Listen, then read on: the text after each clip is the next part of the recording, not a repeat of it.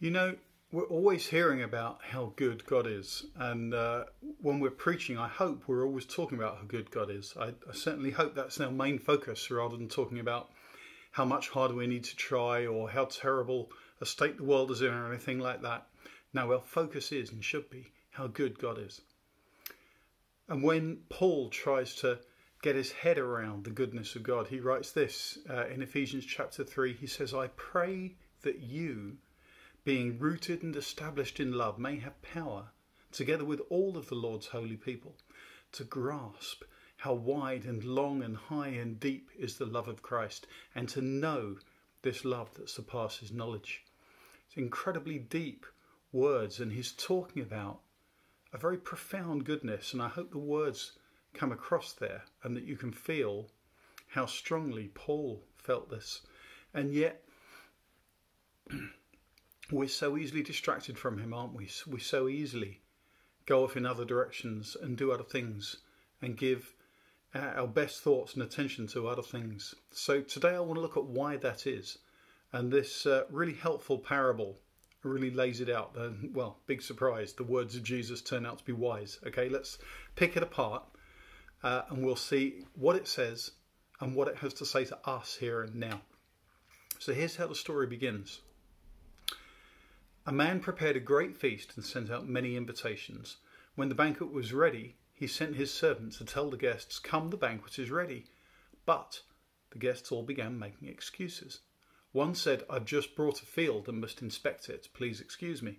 Another said, I've just bought 5 pairs of oxen and I want to try them out. Please excuse me. And another said, I just got married so I can't come.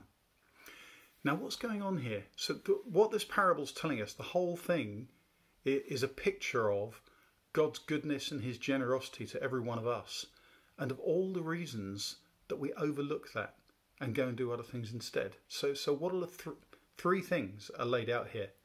3 excuses that people give for not coming. First one, do you remember the guy says, I've just brought a field and I must inspect it.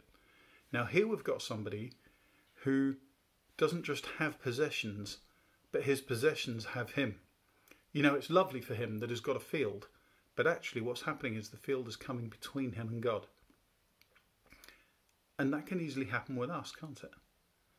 You know, the things that we care about having, making the house nicer or buying a better car, or some people I know always want to buy another guitar. You know, these they're not bad things, but when they come between us and God, when we prioritise them ahead of him, we miss out on his goodness. Now here's the second one. Second person says, I've just bought 5 pairs of oxen and I want to try them out. Now what's going on with this guy? He's working. And he's not just doing a job because the job is useful and valuable. The work has got him, hasn't it? Again, it's in charge of him rather than him being in charge of it. He's got the oxen, he has to go and do things with them straight away. He's tied to his job. And again, I wonder how many of us find something similar happening. How easily we get drawn into defining ourselves by our work. And then the third one is really interesting. He says, I just got married, so I can't come. Now here is somebody who is putting his human relationships ahead of God. Now, that doesn't sound so bad, does it? When we think about these 3 things, I think each of them is more defensible than the one before. So we can all look at the first person who's just obsessed with his obsessions and what things he owns and say, oh yes, that's not the way to be. And maybe we look at the person who's just too taken up with his work and think, well, that's more understandable. And then when we look at the relationships person, the guy who just got married and says he can't come for that reason, I think we probably tend to be much more sympathetic with him and think, well, okay, maybe there's something in that. But here's the thing. It's not that possessions are bad or work is bad or relationships are bad. It's that Jesus demands to be ahead of all of them. Even ahead of our marriages, you might ask? Well, yeah, because our marriages best thrive when we seek God, when we're looking first for God. In fact, Jesus says exactly that, doesn't he? In Luke's Gospel, he says, seek the kingdom of God above all else, and he will give you everything you need. Now, the premise here is it's a really surprising one, really. It's saying that if you really care about your possessions or about your work or about your relationships, about your marriage, about your children, the best way you can bring blessing on all of those areas is by looking for God first. Why? Because God is more good than any of those things. So this is not a sacrifice that we're being asked to make. We're not being told, if you want to be a good Christian, you've got to put these other things aside and do without them and be very austere and very disciplined and seek God instead. No, it's just solid good sense. It's in our interests to look for God because God is good. Here's what C.S. Lewis says. He writes, "We are half-hearted creatures, fooling about with drink and sex and ambition when infinite joy is offered us. We're like an ignorant child who wants to go on making mud pies in a slum because he cannot imagine what is meant by the offer of a holiday at the sea. We are far too easily pleased." So what am I saying? Am I saying it's not okay to have good things? No, I'm not saying that. And we can see it in the Bible, in the New Testament. It's good to have possessions and good jobs and good relationships. Think about possessions. Matthew, who was one of Jesus' disciples, was a tax collector. He would have had plenty of money. Lydia, the first convert in the province of Asia, was a merchant in purple cloth. She ran her own business. And then think about people with prestigious jobs and who would have been very involved with their jobs. Luke, who wrote the gospel we're reading now, was a doctor in his day job. You can't get a much more respected job than that, can you? Except perhaps in that particular culture, early Jews, when Paul, who wrote a lot of the letters we read, was actually a rabbi, which was about the most respected of all jobs. Again, nothing wrong with those jobs.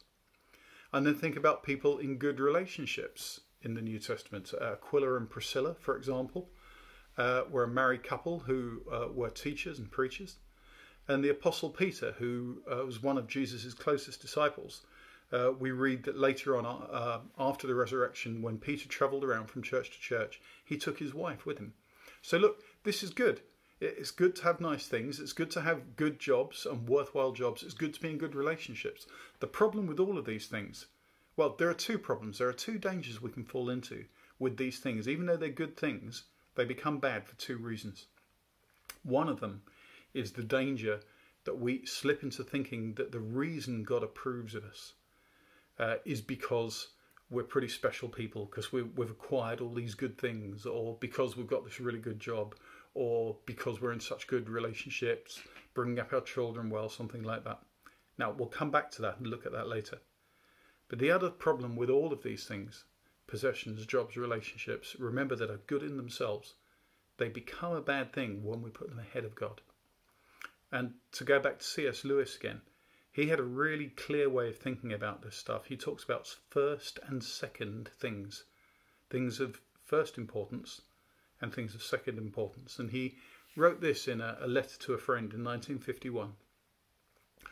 Put first things first and we get second things thrown in. Put second things first and we lose both first and second things. We never get, say, even the sensual pleasure of food at its best when we're being greedy. You see what it's saying? So one reason why we should prioritise God even ahead of our marriages and our children and certainly our jobs and our possessions is because seeking God first, looking for Him first of all, is the best way to get a good marriage and to bring your children up well and to have a worthwhile job and to do well in it. So, we've talked about the danger that we can follow our possessions or work or relationships in a way where they lead us away from God. What's the alternative to that? Well, let's read on through the story of the banquet. So here we are in verse 21. The servant returned and told his master what the guests had said. His master was furious and said, "Go quickly into the streets and alleys of the town and invite the poor, the crippled, the blind and the lame."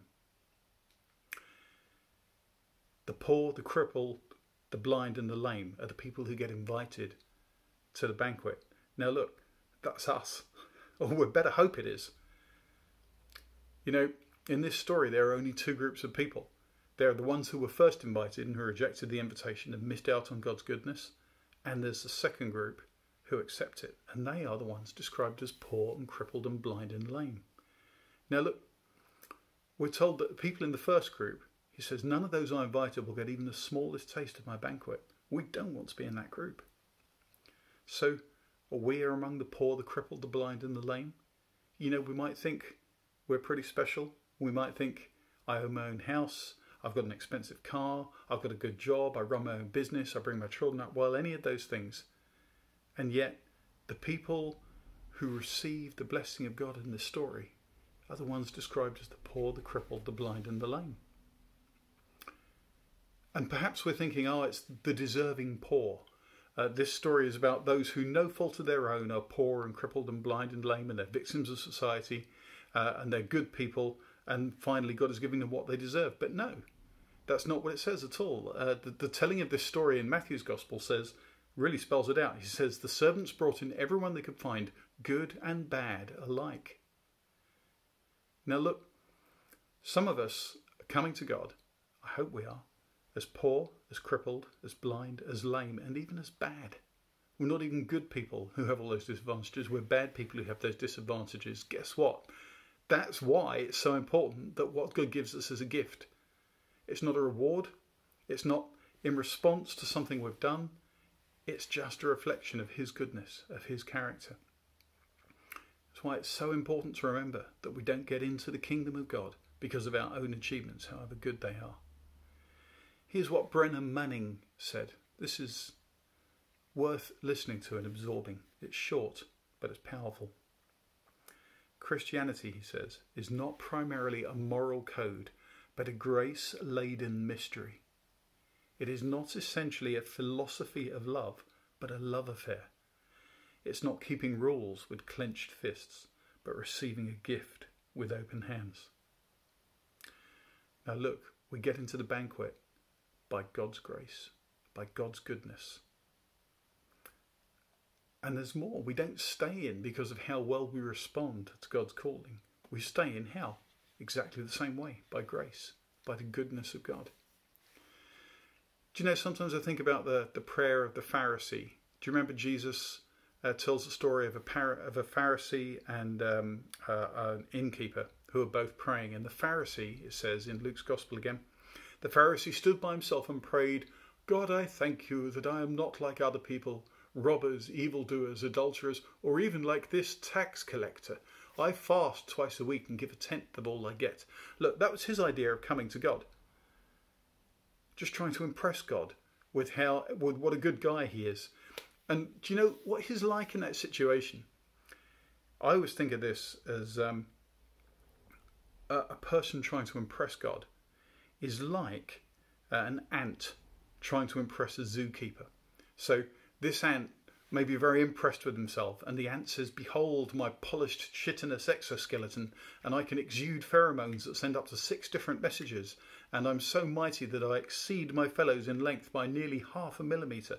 And he might be very, very impressed by all this. Maybe even the other ants are impressed. But he's still an ant. The zookeeper is not going to be impressed by the ant. And if we approach God like that Pharisee, trying to impress him with how great we are, we're just ridiculous. And yet again, we don't have to do that. We don't have to impress God. We come to him as poor, as crippled, as blind, as lame. Do you know, there may be no single person after the Bible was written who had more influence on Christianity than Martin Luther, the monk who was at the heart, really, of the Reformation, of the rediscovery of true Christianity. And his very last written words, as he was lying in bed, dying and knowing he was dying, he gestured for someone to bring him pen and paper, and he wrote these words, although he wrote them in German. His final words: we are all beggars. This is true. After a life lived, seeing God and knowing God and loving God and serving God, if anybody at that stage in his life could have said, do you know, I've really earned my place in the kingdom of God, I'm a profitable servant, well done me, God must be impressed, he would be the person who could say that. But he doesn't say that. He says the opposite. Do you know, the deeper he goes into the goodness of God, the more he understands how good God is and how incredibly privileged we are to receive from him. And it's so important we remember this, because the one thing that can take us out of God's goodness, that can stop us from receiving his kindness, is if we just consider ourselves above it and stop coming to him and looking for it and just think he's going to be impressed by us. So, where have we got to? We've found three things that can divert us away from God. Our possessions, our jobs and our relationships. And we've seen how important it is to keep him at the centre, to seek him first, and then all those other things come to us. And we've also seen how important it is that we don't ever slip into thinking that we receive God's goodness as a reward for what fine people we are. But then how do we respond to all of this? We return to God over and over again for more grace. Then what follows? How do we react to that? Well, the last couple of verses of this story of the banquet tell us, and I'll read them to you. After the servant had brought these people in, he reported, "There is still room for more." So his master said, "Go out into the country lanes and behind the hedges, and urge anyone you find to come, so that the house will be full. For none of those I first invited will get even the smallest taste of my banquet." Now listen, there is still room for more. This is always true, isn't it? It never stops being true. God's banquet never runs out of space. There are never too many people there for him to be kind to all of them, to be generous to all of them, to bring his goodness to all of them. There's always room for more. This is why evangelism is important. You know, if we're Christians, what is a Christian? I would say it's someone who has received the gift of goodness from God and accepted that gift. The gift of forgiveness, the gift of grace. And if we've got a gift, and if we understand how good that gift is, then we want other people to have it too. And I hate the idea of Christians who are kind of evangelists by guilt, because they feel that they've got to do their duty, you know, in telling other people the gospel or trying to get other people to sign up to some kind of church thing. No, that's not it. What it is this: God is good. And if we've seen that, and if we love people, we want other people to have that goodness. There's still room for more, and that's always true. You know, sometimes we hear the analogy that the church is like a hospital, and the reason that's a helpful way to think is because people might look at the church and say, oh, the people in there are all so broken, obviously the church is no use. But no, of course, the people in the hospital are ill, and nobody for that reason says the hospital's no good. You go to a hospital because you're ill. And similarly, people who understand their need for God are the ones who come to a church. So it's a useful analogy. It's a good way to think about the church. But here's one way that I think it doesn't quite work. In a hospital, there's a clear distinction. There are two groups of people, aren't there? There are the people who are sick, the patients, and there are the people who are able to help them. That's the doctors and the nurses. And you're one or other of those two things. But that's not how it is in the church. There are two things we've got to realise in the church. One of them is we are all sick. We are always in need of healing. We're always and forever in need of coming back to God, of receiving more of him, of seeing him more clearly, of taking more and more of the goodness that he offers us. But it's also true that we are all doctors and nurses in the hospital. That is, in the church, in this analogy of a hospital, we're all doctors. We're all called to help other people as well. We're not just lying there in our sick beds. We're not just receiving kindness from others, but we're also, having been given power by God, having been given goodness, having been the recipients of his kindness, then we're also the doctors who help to bring the blessing to everybody else around us. Do you know, there's a very famous quote that people attribute to lots of different sources. It seems like it comes from a missionary called D.T. Niles, and I'm going to read it to you. He says, "A Christian witness is not like a rich man who has a lot of bread which he hands out to poor beggars who have nothing. He is rather like one beggar who tells another beggar where he has found bread." Now, I think that's really beautiful. That is who we are. We are beggars who have found bread and who are helping others to see where we've found it. But my only quibble with this quote is that he's just talking about bread. But actually the analogy Jesus uses is not just bread, it's a banquet. It's all the good stuff. It's all your meats and cheeses and wines, or if you're vegan, whatever equivalent that would be, exotic nuts and pulses. It's good stuff. It's all the good things. It's not just bread. It's everything that we want and need. It's the great, great deep goodness of God. And I want to finish with this one brief verse from 1 Corinthians 2, where Paul just kind of gives up on trying to explain it and just says this: no eye has seen, no ear has heard, no mind has imagined what God has prepared for those who love him. You know, we don't see it clearly most of the while. We just see this distorted image, like a reflection in a distorted mirror. But we know the truth of this, that what God has prepared for us, and even what he has for us now, is so much greater than what we see. That banquet is there. The invitation is there. We are called to come and eat, but also to bring others with us to experience that same fantastic blessing that God has for us and for them. What a great God. What a good God.